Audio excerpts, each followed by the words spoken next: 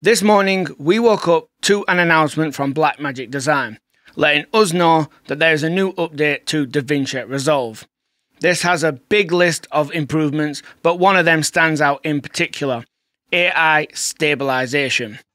The big question here for me is, are Blackmagic just jumping on the hype of AI, or do we truly have something brand new?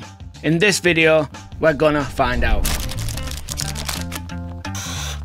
So this video is something a little different from me, and it's just my initial reactions to Blackmagic announcing AI Stabilization. I've not tried it out yet, I know nothing about it. I'm just going to download it right now and we can find out together what it actually means and is. Looking on X or Twitter right here, you can see that Blackmagic label an update as AI Stabilization. But where things start to get a little interesting, if you come over to the Blackmagic Design website and click the Davinci Resolve and Fusion software, you can see the update right here, which is Davinci Resolve 18.6.5.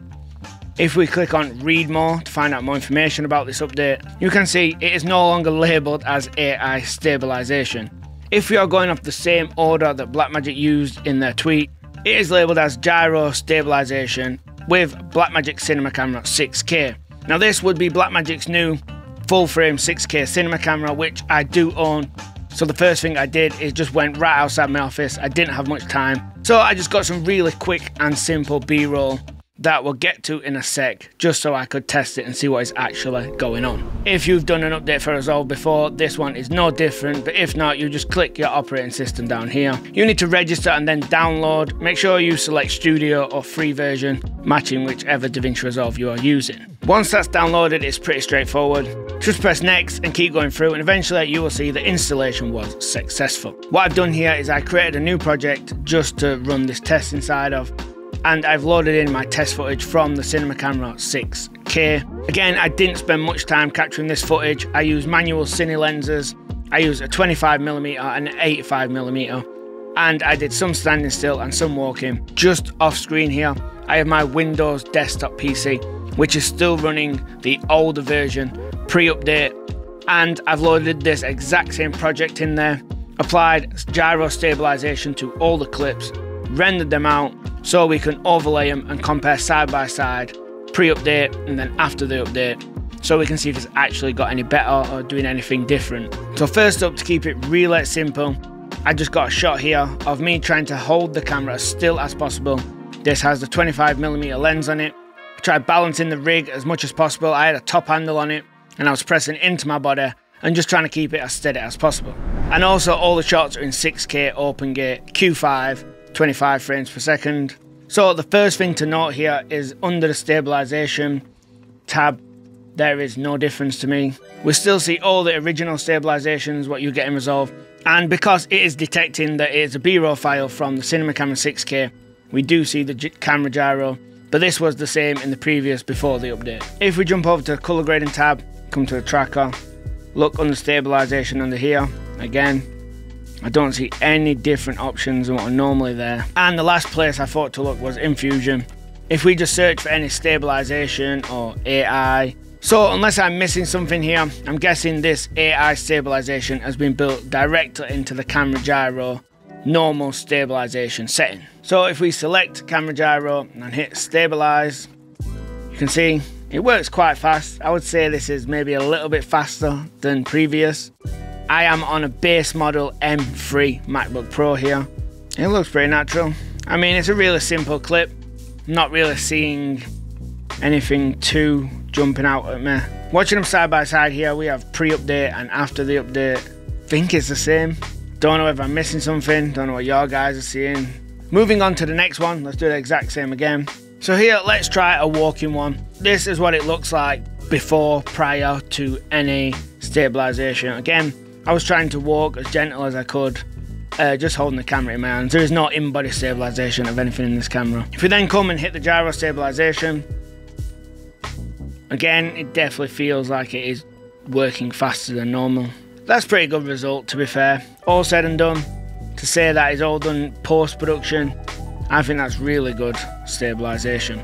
Comparing it to the old gyro stabilization, I'm not really seeing a difference here. Let me know in the comments whether you can tell a difference. Maybe the old one looks better, there is more footsteps in the newer version. It's so indifferent here. I'm not sure. To me it looks the same, but let's carry on. So this is on the 85mm lens, so as you can see it's a lot more shaky. As you probably know, the longer the reach on the lens, the more you're going to pick up vibrations and shakes from the hand on the camera body. So at 85mm, we're going to have a much more shaky shot than at 25mm. Add the gyro stabilization. Something it is not doing is working like a non-gyro stabilization where it would like warp.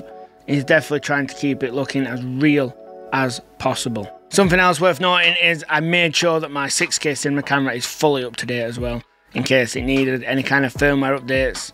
This is comparing the shot to before the update, both using gyro stabilization.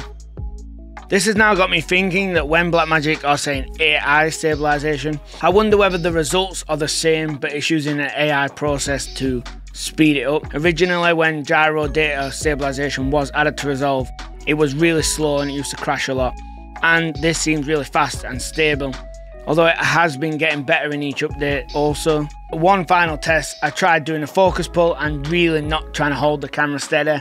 So this is 85mm, I'm just holding it by the top handle and my other hand is on a focus wheel, and I just want to pull focus to see how the stabilization would react to moving focus in the shot. Something that people may be noticing here is the lack of focus breathing on this lens. This is my next video, which is the Cine Athena prime lenses. They are quite amazing when it comes to focus breathing, so make sure to hit the subscribe button to not miss that video when it comes out in a couple of days. Hitting the gyro stabilization once again. Again, I feel that it is not trying to like warp or look fake. Before with this, it used to do a thing where it'd like jump in and really kind of warp, and I'm not seeing much of that, but maybe it's just the type of shots we've got. And finally, comparing this last shot with the focus pull to being gyro stabilized in pre-update Resolve. Right, to conclude, this was just a quick little reaction video to what I thought may be some new type of stabilization.